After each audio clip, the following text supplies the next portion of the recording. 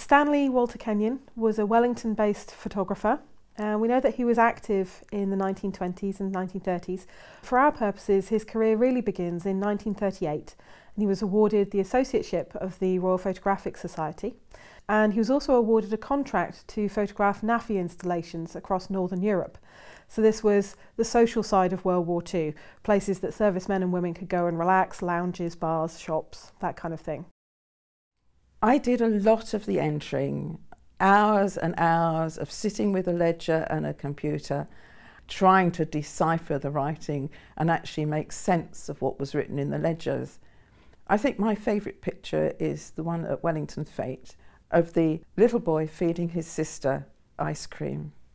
I personally can relate to it because the little girl's wearing a smock dress and I had one like that.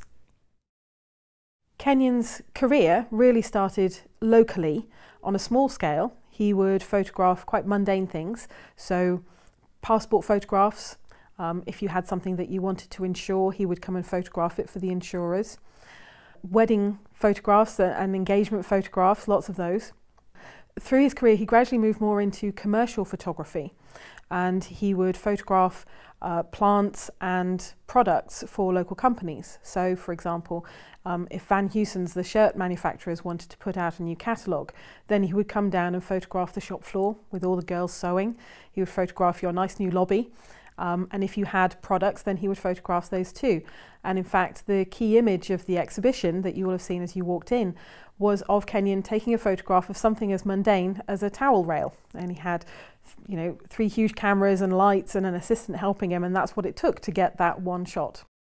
One of my favourite pictures was of people in Corporation Street. They were all men, I seem to recall, but a lot of them were in bowler hats, which were quite popular in those days, and they were trying to peer into the windows of a car showroom. Later in his career, he moved more into industrial photography. One of the things he photographed was Plymouth Power Station down on the Hoe, and we have this amazing image of the fans inside the turbine that someone would never really see. We also have some photographs of sites that just don't exist anymore. A company called Negretti and Zambra were quite famous in their day for making barometers, and they would employ master glass blowers to create the glass tubes that would go inside them. And we have photographs of the masters and apprentices working together creating these tubes. Now, Negretti and Zambra went out of business, and as far as we know, there are no other photographs of that works. So that's unique to our collection. I think my favourite photograph was actually a photograph of a collection of drainage pipes taken somewhere in a Wellington factory. And the way he'd taken them and the way the light was on them, they were just like the fish scales that you see on a piece of fish in the fishmongers. Some of the other work was surprising too. He took pictures of the interiors of Boots departmental store, which I understand was still in High Street in Taunton. I started off by copying the details out of the registers, recording things like the dates, who the client was, what the image was of, and any other details that he gave. Looking at the registers had been quite tantalising because you couldn't see the images at the same time, but this time you could actually see the images, and to me they were just absolutely amazing. You could zoom in on them and see such fine detail. For instance, one of them showed a malt chamber and you could zoom in on each individual sprouting grain, and to me, for somebody doing that in the pre-digital age, was just amazing. Stanley Kenyon died in 1979 and his family held on to the collection for a little while.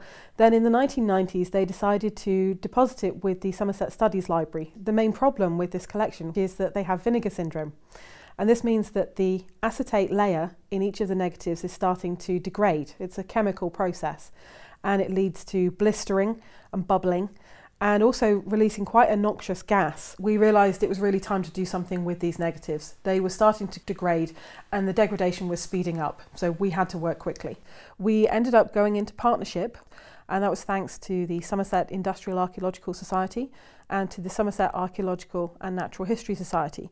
And between us, we managed to scrape the funding together to send all of the acetate negatives, the ones suffering from vinegar syndrome, out to an external digitizer who would look after them for us.